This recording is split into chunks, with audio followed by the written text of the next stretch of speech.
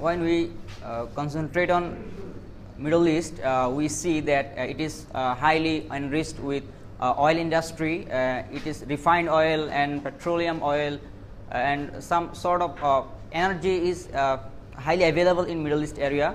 And now we will focus on American role in Middle East, considering oil industry.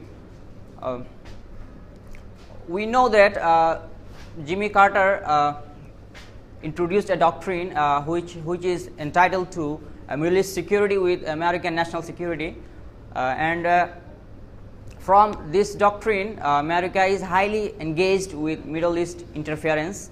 As far we know, U.S. obsession to Middle East began from 1930s, when American scientists discovered a huge amount of oil in Middle East area, especially in eastern part of Saudi Arabia, and it began from 1930s, and US directly influenced on American Middle East intervention after Second World War.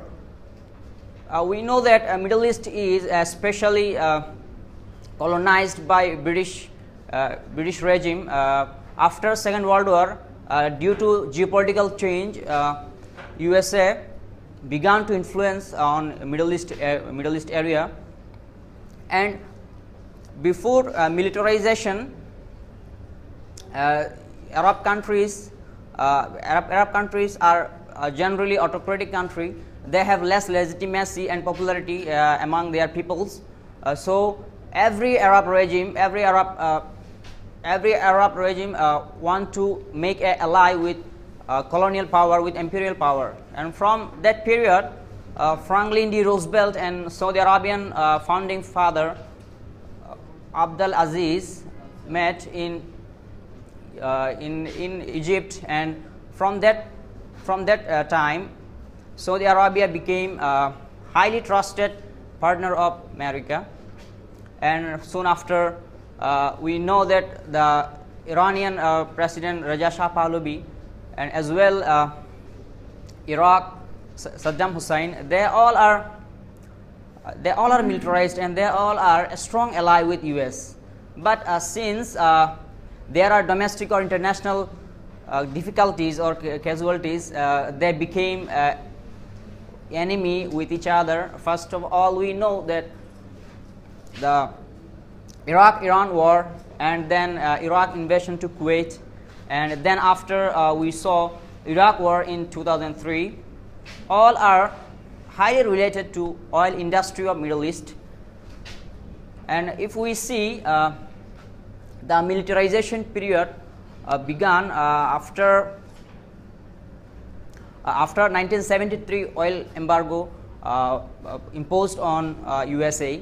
Before oil embargo, they were technically handled by USA by selecting regime or by proposing a demo government, and all those are happened by USA. But after oil embargo, Middle East countries, especially autocratic regime, they were highly militarized, and USA created a competitive situation among them, and just every Gulf state, they became enemy to each other due to arms race.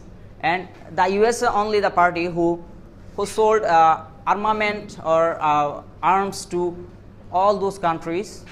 And by this, by helping every party, every Middle East party, they all are highly militarized. And after militarization, we see that every party, they are highly dominant, they are highly commanding on each other. And from that sense, Saddam Hussein was able to attack in Iran, as well as he attacked it on Kuwait. And finally in 2003, he was US attacked it on Iraq because of his refusal to obey US command. And that doctrine is highly applicable in every Middle East state. When USA interest is interrupted by those regimes, the US especially, they make just they force those countries to change their regime, and Saddam just he refused to obey US. Then we see that in the name of WMD, weapon of mass destruction, USA under Bush administration, they attacked Iraq, and they destroyed every economic elements, especially oil. And we see that when a war is, their basic fundamental needs, their environmental diversity, their cultural diversity, all are destroyed. And in another thing is Iranian Islamic Revolution. After Iranian Revolution, there was a dramatic change in strategy because Iran was a ally with USA, and after Iranian Revolution, we see that regional balance of power was interrupted.